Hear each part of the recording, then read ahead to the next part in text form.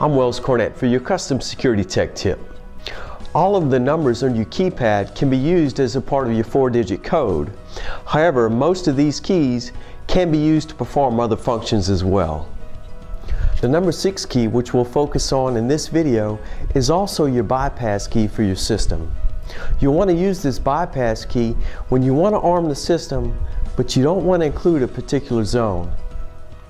For example, if you have a shop that's connected to the system, but you want to have full protection on the home, but bypass that shop so you can have a worker have access to it, you can do so by using the bypass feature on your system.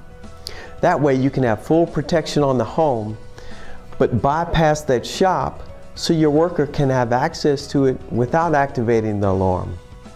You can usually find a list of zones located inside the keypad door. The zone I want to bypass is zone 8. So I'll simply punch in my 4-digit code, which in this case my code is 1234. So I'll punch in that code, 1234, followed by the bypass key, and then followed by my zone 08. Now 08 is bypassed.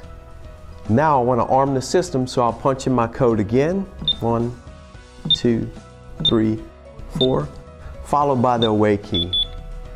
Now my alarm is set, I have full protection on the home, but I'm bypassing that shop area. Now your particular zone, 08, it will be in bypass mode until you disarm the system. I'm Wells Cornett for your Custom Security Tech Tip.